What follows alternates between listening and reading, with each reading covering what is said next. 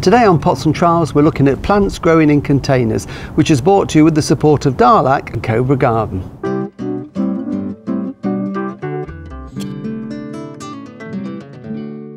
Hello and welcome to Pots and Trowels. This week we're going to have a look at maintaining plants in containers, but before that, if this is your first time of watching us on Pots and Trowels, then hello to you and thank you for finding us. And just to let you know that we're on Facebook and YouTube every week, so if you enjoy what you see, like us and follow us, tell all your friends about us, and then you'll get those regular updates of what we're up to in the garden or when we're out and about. But back to the subject in hand, growing plants in containers. We can grow pretty much anything in containers, and in our little patio area here where we love to sit of an evening and have a glass of wine, we've got ornamental plants, we've got fruit, we've got vegetables, we've got herbs, all growing in containers, which is great to give a colourful and interesting display, not only at this time of the year but all the way through the summer. The thing of course in growing in containers is we've got to do a little bit more maintenance on them than if they're growing in the garden. Especially on windy days like this, we've got to make sure that they don't blow over. So what I've got down here is my little collection of pelargoniums, and they've been doing really well through the summer. We're having a little bit of a break at the moment. We've been deadheading, but we'll get a really good flush of them through August and into September. So what you need to do if you've got any pelargoniums like this is a regal pelargonium here, is just go over them, pick them over, because you do get not only the dead flower heads like this one here, and I'm just going to pinch that one off. They snap off really easily. The more of those we take off, the more buds like this will form, and they will then open in the next week or two. And then any yellow leaves we also need to take off. Just makes the plant look better, and it prevents any fungal diseases setting in, especially if the weather's wet and the foliage stays moist. By taking off these yellow leaves like that, it just helps to keep them nice and healthy. So it's just worth picking them over like that. This one here, this is one that I grow. It's got this beautiful variegated leaf, and what I tend to do is just to give it a trim as well, because it can tend to get a little bit leggy and I want this to bush out. So I'm just going to trim that back to there and that one back to there. So that instantly takes those leggy shoots off, will make it bush out from these buds just here.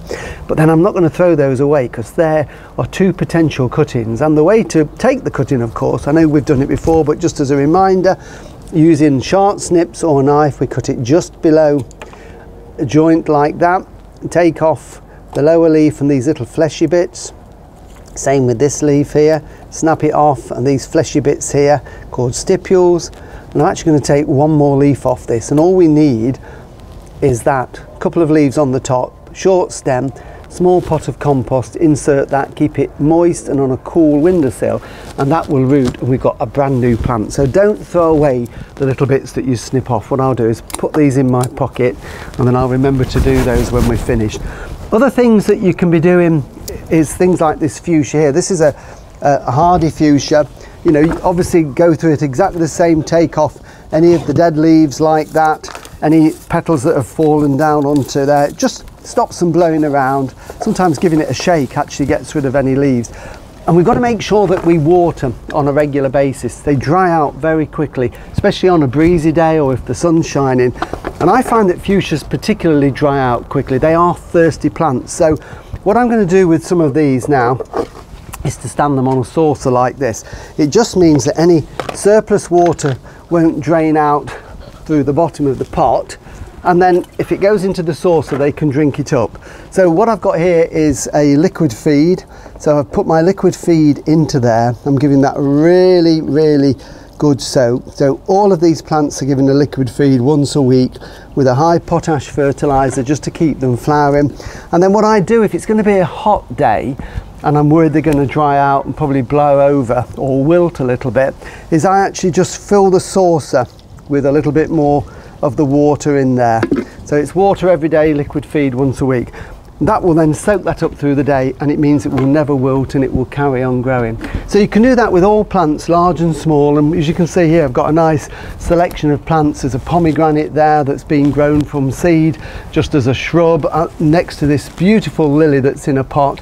So you can really grow all sorts. I also bring out my citrus at this time of the year to give them a bit of a summer holiday. So you can see the fruits on the lime here are just developing nicely, and these really benefit all citrus for being outside in the sunshine. It gets a lovely dark green glossy leaf, and here we've got the oranges just starting to form, still small, but they've got quite a lot of growing. These are also given that high potash feed, but I've noticed a few dead branches. So again, oh look, the wind's actually torn that one off, so unfortunately that one's going to be no good, so we've lost an orange there. But it's worth just checking any shrubby plants and any dead little bits of wood like this. We don't want to leave them on, we take them off, it smartens it up. And hopefully then the growth beyond there will grow so much better. So always keep an eye out for things like that. Agapanthus, same feed, high potash. We can use it pretty much on everything, and that encourages these really big blooms. And a little tip, if they want to flower, if you want them to flower well next year, carry on with that high potash feed, even though they're flowering now, right the way through until the end of September, and that will help to build the flower buds up in the base of the plant for next year. And just finally, to finish off, hanging baskets can be a bit of a problem at this time of the year, and this is one that's been hanging at the front of the house here. It's been quite windy, it's been a bit battered, it's got this lovely deep rich coloured calibrachoa there which is trailing down the side, so that needs a little bit of deadheading. We've then got the nepeta and this pelargonium in there, which again needs to be deadheaded on a regular basis, but it dried out a little bit. Baskets can be quite difficult to keep moist when the weather's really hot and dry and breezy, so you can put as much water in the top as you want, but it often runs through. So a little tip, I've got here an old bucket, a fertilizer bucket. I've put my liquid feed into that, and what I'm going to do is just literally sit this on top of it like that, so that the base of the basket here is going to go into there. It'll spill out a little bit, and that will then sit on there quite happily for a while. That will soak up through the basket, through the base of the basket, really hydrate the compost, and then when that's been sitting on there for a while and it's nice and heavy, I can let it drain and hang it back up, and that will just give that a new lease of life and really bring those plants back to life. So if you've got anything in containers at this time of the year, just a bit of deadheading, old leaves off, regular watering, a bit of snipping back if necessary, and most importantly feed them once a week with a high potash feed, you should keep them looking good for at least another couple of months, so you can really enjoy them.